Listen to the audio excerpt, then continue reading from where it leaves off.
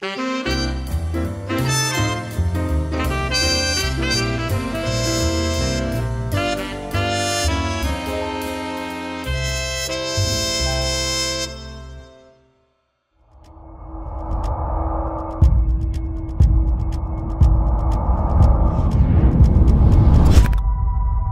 differences, whether they be in our differences in abilities, our races, or our sexual orientations, are the palette from which the universe paints its masterpiece. I spoke to the network and I said, when you put this show on the air, you don't just put a good show on the air, you make us all better people.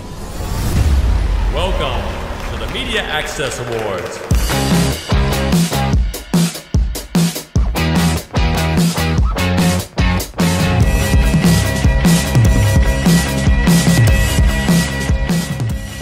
Here to encourage the film and television industry to make their projects, make the film and television industry look more like the world. Happy to be here to support the Media Access people because they're doing an awesome thing, which is bringing people with disabilities into the film and television world.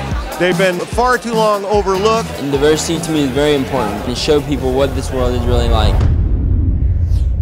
Throughout the history of the world, it has been critical that we tell each other about who we are, where we come from, and what might be possible. We all know someone with a disability.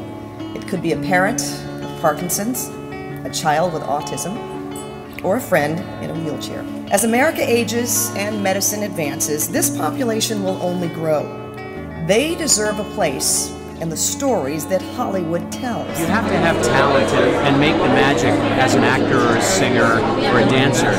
But there are a lot of extra obstacles for people with disabilities, and we're trying to even the playing field a little bit. 25% of the US population has some form of a disability, and less than 3% of the characters on screen do.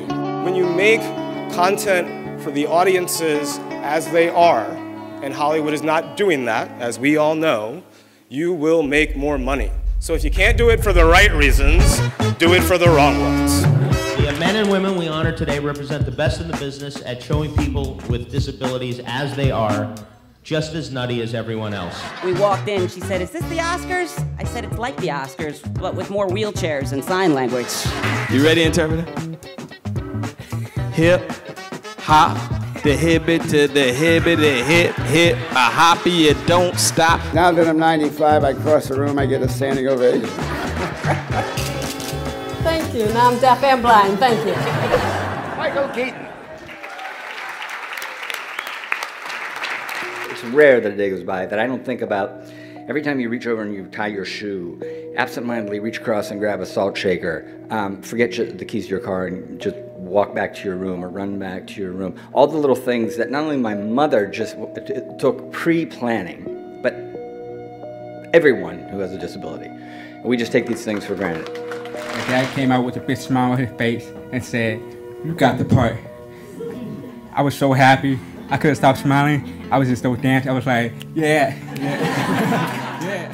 I had the honor of hosting this event some years ago, and I was not invited back. Those of you who were there know why, but be that as it may, I am very happy to introduce this year's co-hosts. I did it myself, by the way. One guy carried the whole load. But your co-hosts today are a young comedian who made Howie Mandel wet his pants on America's Got Talent, and Howie doesn't like germs, so that was a big deal. And the star of the big hit Netflix show, Dear White People. Ladies and gentlemen, please welcome Drew Lynch and Logan Browning. I'm a stand-up comedian who stutters, which was an interesting choice for hosting. They were like, how do we make an award show even longer? Public speaking is easy when you can't see the audience. You know, able-bodied hearing people in general, they generally think that it's literally impossible for disabled people to be happy. I was wondering, why do people think that way? And then I realized the answer was, it's how TV and film portrays us. It's an honor to be here this morning. I'm really delighted to be a part of this. I'm blown away by the power and the love in this room. Thank you for giving this award. I will try to keep making you all proud, and so you, Mom, and so my dad. I really love you guys.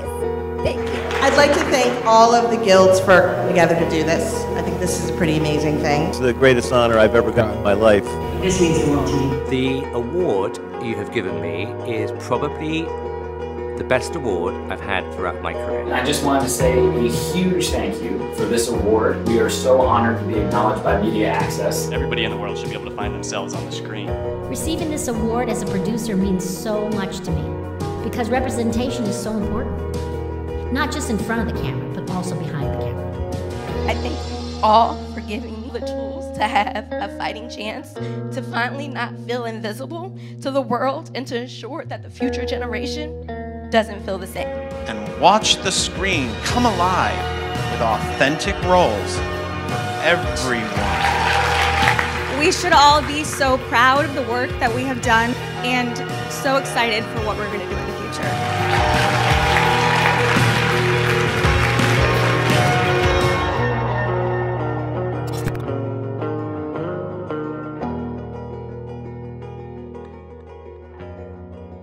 Welcome to Meet the Biz.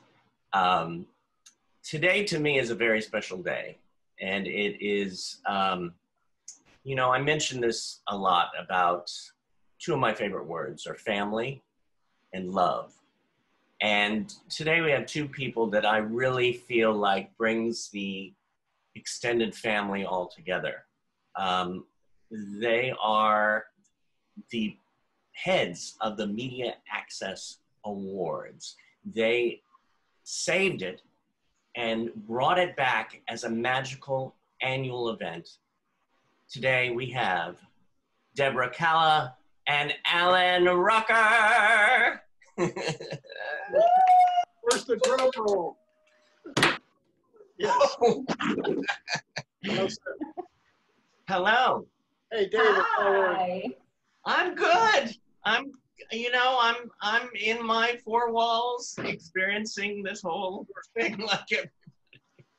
Well, David, I love doing this with you and for you because you are part of our family and have been since day one. Absolutely. We love you and admire everything that you do. You are just about the best. Oh, well. Just about the best. You got a little work to do, but just about the best. Oh my God. Well, you know, and saying it's that. What?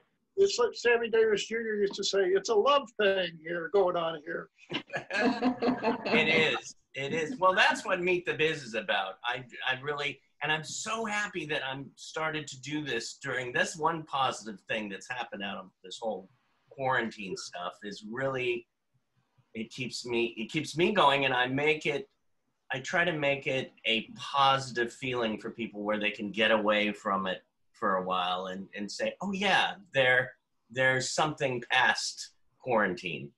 And, you know, because we are also locked in our homes, we don't know what people are doing, but there's like all the stuff going on in our homes that people are working, people are, you know, developing things, people are, you know, in pre-production on stuff and classes and workshops and seminars. So there's a lot of buzzing going on. And when the doors are open finally, it's going to be a stampede of energy and things that got developed and done during this period. So, you know, got to look at the bright side. Yeah. Yeah. So, it made me think, look on the bright side of life. So where did you, what made you like reach and save the Media Access Awards? I know that it's going on its 41st year this year, correct? Right. 41st year, yes, and our 11th year for Ellen and I. Now, where did you both meet? How did you decide, hey, we've got to keep this going? It's almost like there was a big meeting, David, and everyone said, we got to save the Media Access Awards. And then everyone left, and I looked and I saw her and she saw me, and I guess, well, literally. No, I started when I became paralyzed in 1996, but I was working at the Writers Guild. Right. I was the head of the Writers with Disabilities Committee, and Deb and I actually met at an affair where a bunch of advocates got together, like Gail Williamson, et cetera, probably all the people you've talked to, and everybody said, and the unions, that was really helpful. Deb was representing the Producers Guild, I was representing the Writers Guild, and then there were AFTRA people. And it was simply this urgency to bring this show back, because it had actually got off the air for 2 years. Right. 3 years. 3 years. 3 years, Yeah. Yeah. It really got. And I swear, Deb, correct me if I'm wrong, someone said, well, geez, someone's going to have to produce this thing. Yeah. And everyone looked at the person from the Producers Guild, of course, and she said, oh, okay, I'll do it. It was literally like that. Okay, we need to save this. This is really important now. Who's going to do this? And I said, she said, well, I'll produce it. And I said, well, I'll write it, thinking that we would do it for 1, maybe 2 years, and then see it take off and stand back and pat ourselves on the back. Yeah. But whoa, we didn't know what we were getting into. We still No, don't. I mean, yeah, I remember sitting at our very first media access, and it was like we didn't have any clips, anybody's clip of their work. We didn't have, we didn't have much anything. It was like we Xeroxed the program, at Kinko's. And, and there were 100 people at the Peninsula Hotel. I remember. And it was a cup of coffee and a bagel. That was it. But to me, as I was sitting there and Pat Harvey started to introduce the show, I started sobbing. And I knew then I would never stop doing this, because it seriously, before, I didn't realize how important the media access is. And I had to see it, like produce it 1 year, sit there in the audience, which I always do the day of the show, to realize how big, how important disability inclusion is. And so that was 11 years ago. Right. And my first impression was, well, first of all, just remember that room was so small that the fire marshals were standing by not to let us let, the 103rd person in. And, but my first impression was, I first saw the first year we gave the Writers Guild Award to Breaking Bad. What's his name, Deb? Vince Gilligan. Vince Gilligan. And I could see how excited he was to be recognized for doing something in his show, which, he just did kind of out of instinct. He had a roommate who was disabled, or was just like the son in the show. Right. And he was just so touched. And then as it went on, the next year, the people that really moved me were always the young kids with disabilities, often in the audience, not even there to be recognized, but just enjoy what you called it, that family gathering, David, or some kind of group reassurance that, we're not a bunch of freaks out there, that this thing is real and building, and there are people that are looking out for you and trying to help in every way. Yeah. It's actually one of our obstacles, or an amazing learning opportunity this year, being that we're not going to be live, is how do you keep that family vibe on a show that is pre-recorded, where, the recipients are not going to be feeding off of the people and having that magical moment where there's so much being exchanged, amongst people. So how do we keep that? Because to us, that is the most important thing. If you don't have that's that, the whole show. And we're trying to do it now without the whole show. Just that moment of those people getting on stage and being recognized and making comments, and that audience appreciation. We don't have that this year. So it's a very emotional show, David. You've been to it many times. Oh, gosh. Every year. And you know that that's a hard thing that we're going to have to try to, I don't know, finesse. Yeah, well, to me, the Media Access Awards is one of the most important in the industry, one of the most important award shows. And because it really comes from the heart, it comes from a creative base, yet, like I said, again, the family base.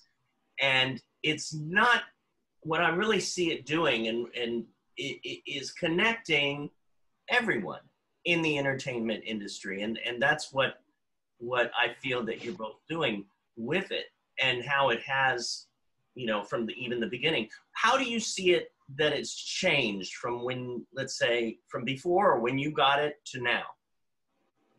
Oh, when we first started, it was like, oh my God, who are we going to nominate? There was nobody. What writer, what director, what producer? Nobody's doing anything. You know, this was 11 years ago. Right. So there were basically nothing on the air. It was just like, we wanted to do it.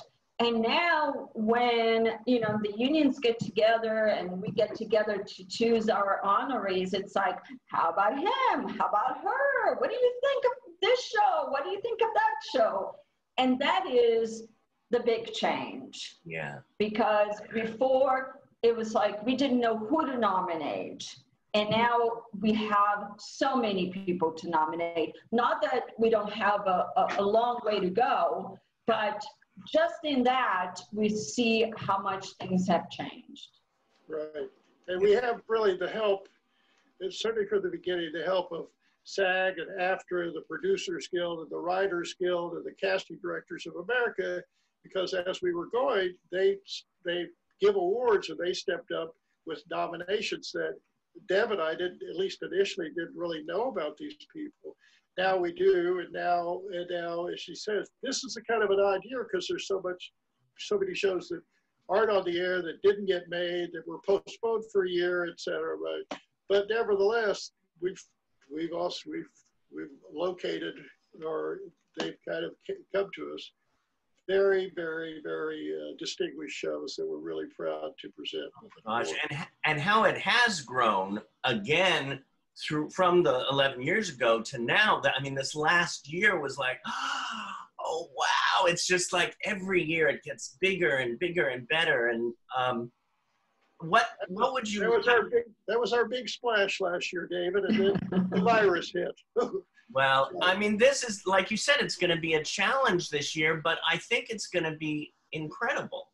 I think I mean, we are going for incredible because we like to do things bigger and better. Yeah. And also our partners, Easter Seals of Southern California, they're an amazing partnership. And you know, any crazy thing that we come up with, you know, they have said, okay, let's go for it. And they have really been amazing. So they really have been very, very supportive. Just to support, and now, how many years have you been with Easter Seals?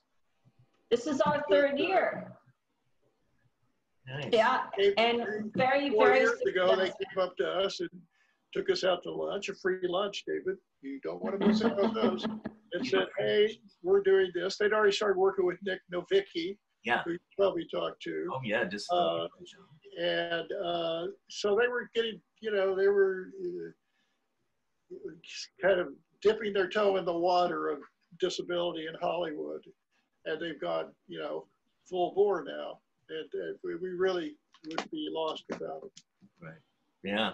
No, amazing group of people. And whenever I connect with them, it's like, you get that light, you could see that it's like, and again, I feel like it's those seeds that have been planted throughout the years are like having people come to you or to us, or, you know, everybody's joining together to make one strong so-called love fest, which we need more of the love this day and age, right?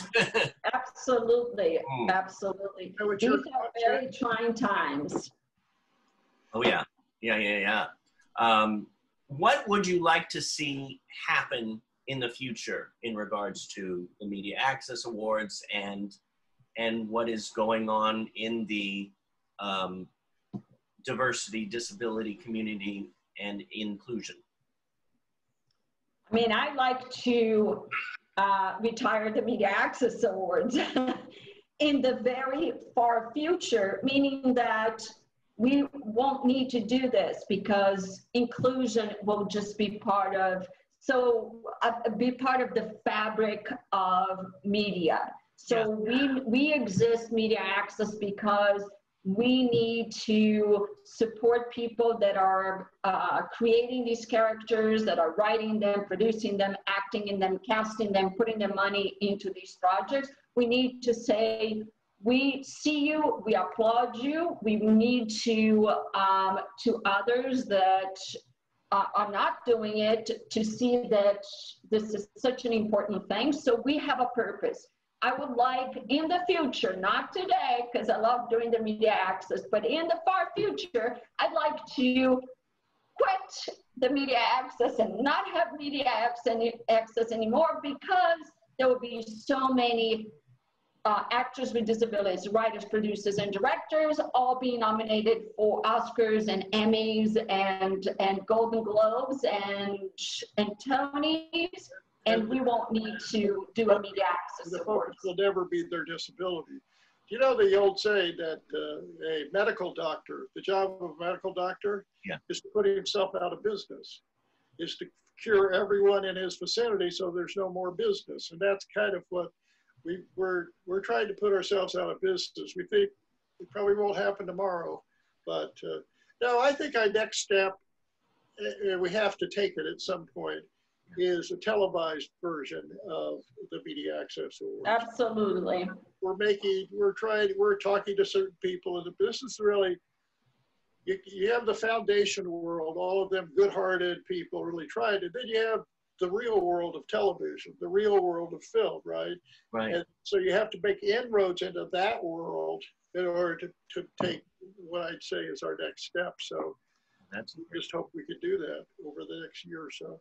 I think that's a brilliant idea, and to see all all actors, all performers coming together on this show, and just it's that little shift of the societal shift, the entertainment shift, that people go, oh, and they stop, like you say, stop thinking about it, so we don't even need it anymore.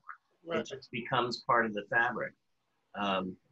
I could, and I'm gonna hopefully have you both on separately, because I wrote a list. I was looking through, of course, and I knew a lot of it, but I still was going, oh, you know, I mean, I could do a whole interview on each of you about where you came from and the books that you both wrote. I mean, health and fitness books, Deborah, and then, of course, Alan, you wrote books on. Did you know that, Alan? What? Did you know I wrote 2 books? Yes, I did know that, but you've never given me a copy. So how do I know what's in them? Right? It made me want to eat my broccoli. Pulling stuff out of what did you call it? Out of the trunk, or you know? Listen, I knew a guy. You guys might know who he is, Ben Stein, the writer. Yeah. He literally used to have books. You want a copy of my new book? And he'd open up his trunk, and there he would have, like, 24 copies, and he'd hand. It's kind of like a mafia selling cigarettes out of the back of a car, right? Right. But you got to send me over. Yeah. Well, we've both done a lot of different crazy things. That's for sure. But we focused here. The thing about this year's show, David, is the upside, if there is an upside, is that it will be streaming all across America, because it's a virtual show, and all these people will show up on camera anyway. So for the first time, because the show has always been a Hollywood show, it's been about Hollywood, the people who come are from Hollywood, and so we're happy that we're going to have at least an attempt to reach outside of Hollywood to just the American disability community, not just the Hollywood disability community. And that, we see that as setting the stage for the upcoming, we hope, television, annual television show, right? The Access Awards. Well, especially with the 30th anniversary of the ADA. Say that again. Especially with the 30th anniversary of the ADA this year. Right. Well, every year is an anniversary of the ADA. Yeah. I have one every year too, and so do you. Right. Anyway. No, no, it's going to be happening in November this year? Yeah, November 19th. Okay. 6 p.m. Pacific Standard Time, 9 p.m. Eastern Time. Love it. Is there any little surprise or hints that you could like tease us with yet, or not yet? My lips are sealed. There's some serious surprises. Let me tell you. Serious both surprises. Both in people who are going to be in the show and the show. It's going to be very entertaining, David. We always set out to do it was not a fundraiser. It was not a way for everyone to get to wring their hands. It was a show about entertainment and with this underlying message. And so we've tried to keep it that way. And this year, we're trying to even push that envelope a little because it's going out to so many people. And, we want to make sure that people have a good time. I think it's going to be really fun, and everybody's going to go like, oh my God, him, her, this. Oh, I love this. And you know what's going to be so nice? That's our commercial right there. Her going, him, her. I'll send it over. We'll edit it in. And what's going to be so nice is that all the students at Performing Arts Studio West, over 100 of them, and Meet the Biz and Inclusion Films and Born to Act players, and everyone will be able to be a part of this right. Because it will be so available for everyone. Oh, yeah. Right. So that's what we're excited about, is the fact that everyone is going to be able to watch this and participate. Yeah. There's no limitation, a physical limitation, which is what we always had to deal with. Every show we did, we went to a bigger space, and each time there were like people all the way to the doors, so now it's like the more the merrier. Right. Well, obviously the best of both worlds is to have all those 400 people or whatever our crowd was last year in that space, because that collective energy is just, and to be able to send it out across America to people who couldn't be there. Right. David, can I make a point of saying something about David, Deb? David did a fantastic job of casting the entire disability scene, which for people who don't know what it is, it's an annual kind of writing competition about disability scenes, which we pick the best 10, and then they're all directed and acted out this year virtually by actors with disabilities. So half of the writers, you don't have to be disabled to write this show, but a lot of the writers are but the screens are good. So we said, David, could you cast this for us this year, which is the biggest job of all? And he did fantastic. Some of the people were just fantastic. And excuse me, what's the woman? I always forget her name. Who was the narrator? Anita Hollander. Yeah, she did a fantastic job. She's brilliant. Really kind of grounded the thing. Yeah. So, and even then, David, as you were saying, getting the students at the Performing Arts Center, et cetera. One of our members teaches at Northridge. Yeah. Whatever it is, UC Northridge, whatever you call it. Cal State Northridge, if here I get it. And so she was giving her screenwriting students, extra credit for watching the disability, which I thought was great. That's what you need. You got to get these young people who are either disabled themselves or are good creative minds, and can all of a sudden see that people with disabilities are, first of all, 1 out of 4 adults in America, and everybody knows one, and your next door neighbor or your brother or your sister or your aunt. And we'll start working these people into stories. It just makes for richer storytelling. Yeah, more levels of humanity to each character. I was blessed to do it, and I was blessed to be asked to do it. I went to the first one years ago, and thought it was, wow, this is incredible. And then this year, of course, I was called up to cast it, and I was so happy I was so blessed to get such amazing people in it, like you said. It was awesome.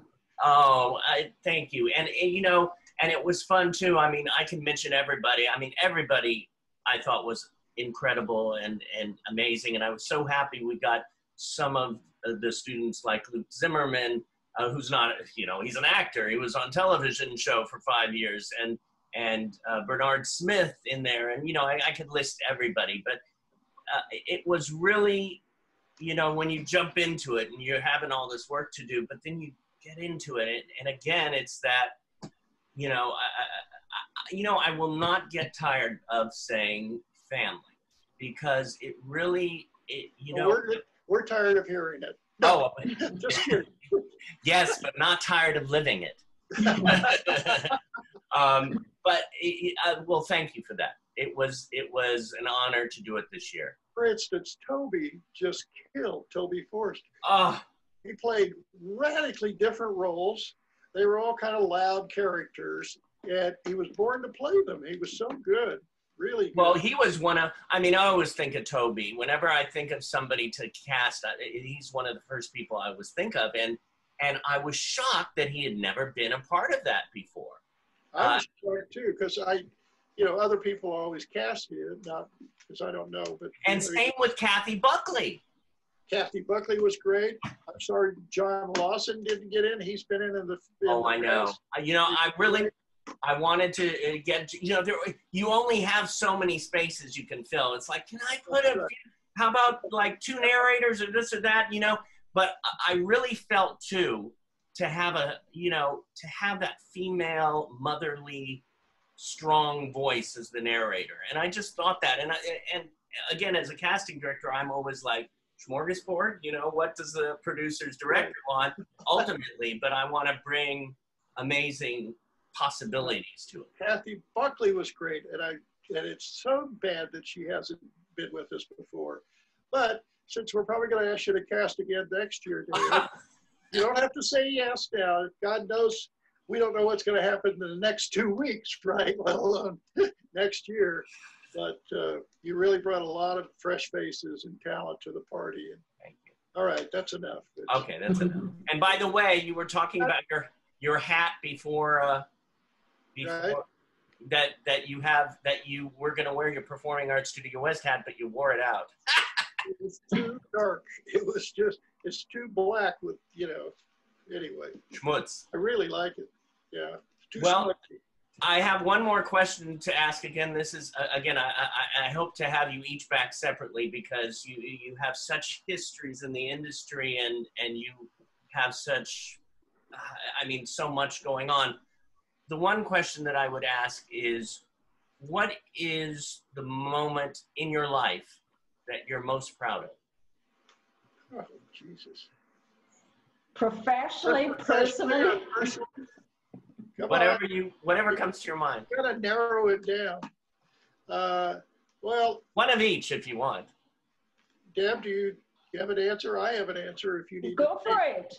Okay, I've had many proud moments. The moment that marrying my wife and having my 2 children were just, that's way up there. But professionally, I always, from a very young age, wanted to be a writer, and I wasn't very good at it. I had my critical mind just kept getting in the way, but I kept pushing and pushing and pushing. And the first time I wrote a book with Martin Mull called The History of White People in America. Yeah. And I remember being in a hotel room in New York when the publishers, Penguin Publishers, knocked on the door. A guy, knocked on the door and says, "Here's a copy of your book," the first one out. And I cried because I had reached that plateau, and it really, really moved me. That was a key moment in my professional life. Yeah. Personal life, of course, is meeting you, David, is still. Right. Oh my God. I'm the kind of person that I have had many important moments in my life, but it's, I don't have one, the most important, because I put so much of me, so much of my energy into everything that I do, that when it's finished, when it's done, and I can sit back and watch, that's the most important moment in my life. And then I have another most important moment in my life. Right. And there, you know, it's just about really fulfilling something that you set yourself out to do, and you do it, and it's really, really amazing, that feeling of like, I did it, look, I did this, and then you start all over again. Yeah. Yeah. So I'm sorry, I'm like one of those boring people that don't have like the person that you most admire in your life or your most important moment. Actually, I do have the person I most admire in my life, and that is Benjamin Franklin. Oh. And why Benjamin Franklin? The man was everything. He was a writer, he was a politician, he was a scientist, he was a humanitarian, he was a traveler. I mean, of like, you know, not just a writer, he was an amazing writer, not just a politician, he was an amazing politician, he was an amazing scientist. Like, everything he did was done so brilliantly. And I just love, you know, his integrity. So, I mean, yeah, so he's the only person, if you said, who would you want to have dinner with? Benjamin Franklin. Right. Maybe David can get him for his next series. Oh, yeah. I can always try. You could probably find an actor. I actually tried to write a pilot where one of the characters was Benjamin Franklin, but it was too complicated. Right. We'll do a little seance. Thank you so much. I'm excited again, as every year this time of year I sort of go, oh, it's almost the Media Access Awards time. So this is going to be a very special year. And yes. thank you both. Thank you, David. Thank you. Well, for what you have done by keeping it alive and Easter seals coming aboard, it's exciting and wonderful, and it brings us all together. I hate to tell you this, yes. David. This is not a good word to use in this business. What? But you are an inspiration. You were an inspiration to me from when I first did one of those Meet the Biz classes at the Writers Guild. You remember that occasion? I love that. Just walked away and said, well, this Zimmerman guy, Jesus, he's going to be a hard to follow. I told you that I would always do everything for you except for selling my body.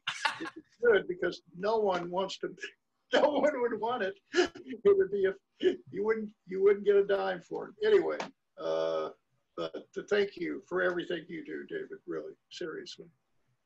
Thank you.